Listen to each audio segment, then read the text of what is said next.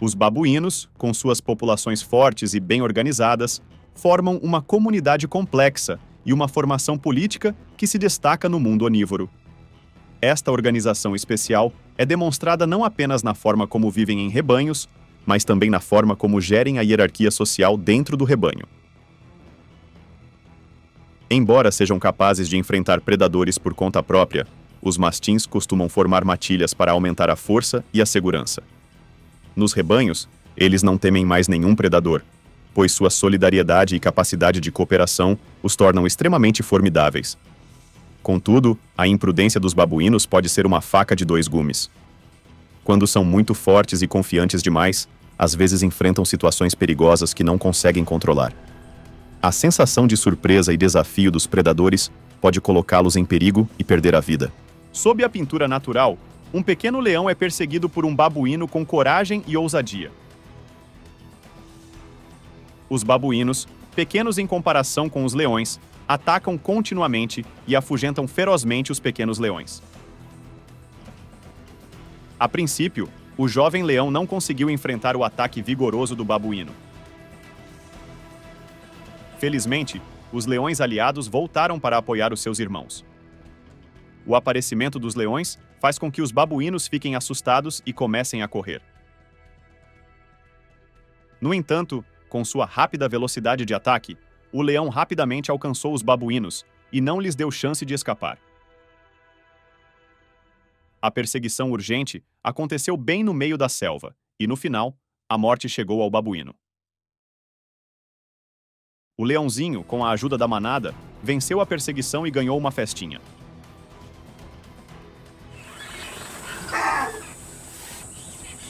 Em outra cena brutal do mundo natural, uma mãe babuína foi vítima de um leão.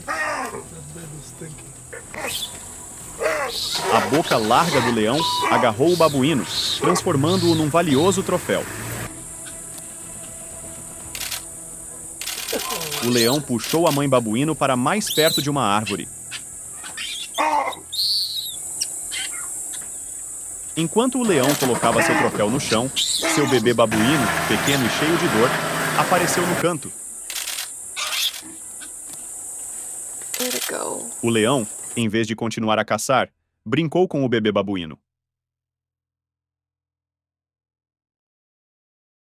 A brincadeira se torna dolorosa para o bebê babuíno quando o leão dá mordidas que causam dor ao bebê babuíno.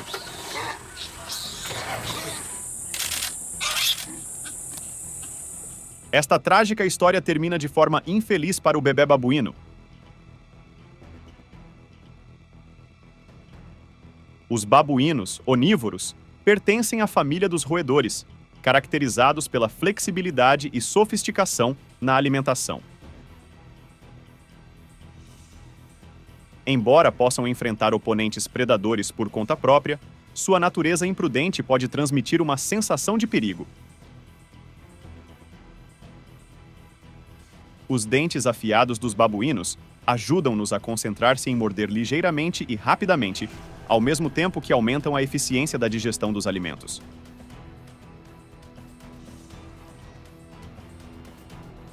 A flexibilidade na sua estrutura dentária permite-lhes escolher o alimento certo para os diversos habitats que encontram regularmente.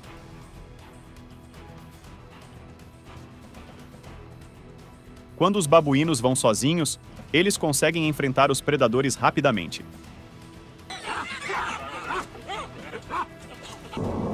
A sofisticação e flexibilidade na forma como abordam suas presas os ajuda a evitar perigos potenciais.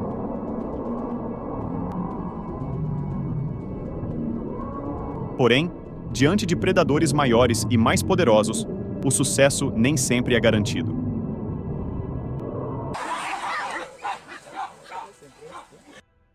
Ao se reunirem em grupos, a capacidade de autodefesa dos babuínos aumenta significativamente.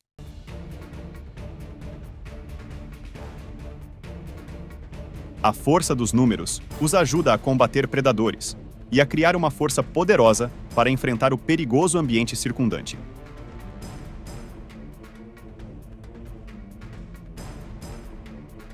A solidariedade e o arranjo eficaz dentro do rebanho ajudam-nos a derrotar adversários que sozinhos não conseguem superar.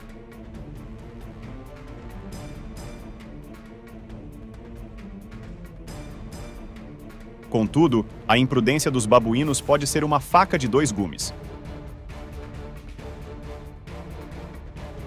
Quando são muito fortes e confiantes demais, às vezes enfrentam situações perigosas que não conseguem controlar.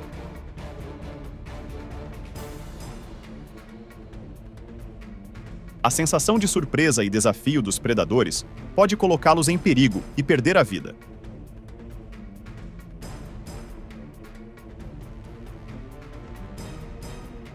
Os babuínos, com suas populações fortes e bem organizadas, formam uma comunidade complexa e uma formação política que se destaca no mundo onívoro.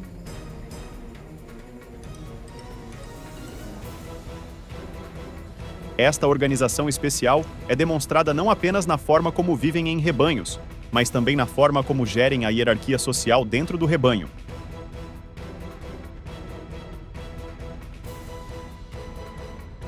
Cada luta numa tropa de babuínos não é apenas um confronto físico, mas também uma competição hierárquica, onde a posição social de cada indivíduo é determinada e confirmada.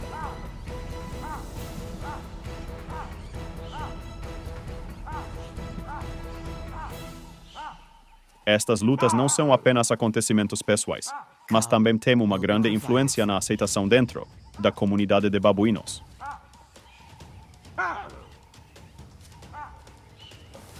No processo de desenvolvimento e manutenção do rebanho, os babuínos enfrentam grandes desafios, como a competição por comida, território e o perigo de predadores.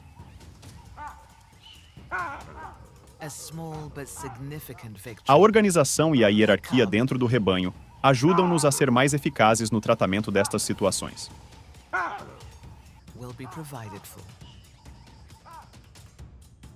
A posição social dentro do rebanho não reflete apenas a independência e a força individual, mas também proporciona estabilidade e divisão eficiente do trabalho. Indivíduos de elite podem assumir papéis de liderança na luta e no manejo de rebanhos, enquanto indivíduos mais fracos muitas vezes reivindicam uma posição inferior na hierarquia social. A luta não é apenas uma forma de determinar a posição na classificação, mas também uma parte importante do crescimento contínuo e da inovação do rebanho. As competições ajudam a selecionar genes fortes e a desenvolver personalidades fortes, garantindo assim a diversidade genética dentro do rebanho. A inovação nos grupos de babuínos não se limita à posição social,